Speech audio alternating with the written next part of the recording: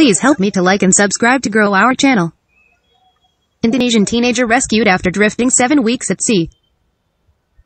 Jakarta, Indonesia. An Indonesian teenager who survived 49 days adrift at sea after the wooden fish trap he was employed to mine slipped its moorings says he ran out of food within a week and survived on fish and seawater he strained through his clothing.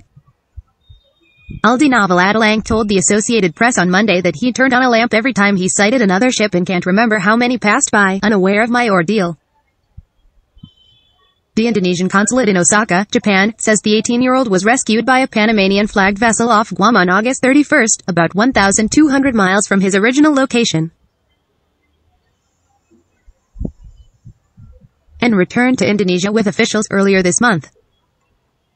He was employed since age 16 in one of the world's loneliest jobs. Lamplighter on a rompong, a wooden fishing raft with a hut on top moored about 125 kilometers 78 miles off the coast of North Sulawesi.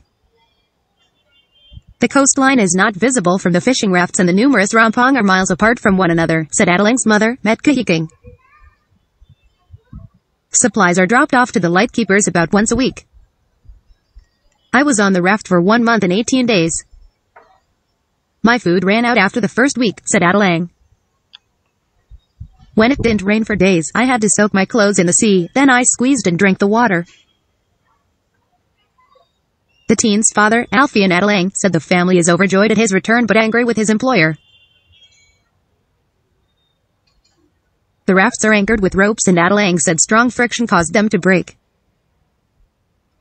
I thought I will never meet my parents again, so I just prayed every day, he said. The MV Arpeggio, which rescued Adalang off Guam, contacted the Indonesian mission in Osaka when it docked and officials collected him on September 6, the Osaka consulate said in a statement. He returned to Indonesia on September 8.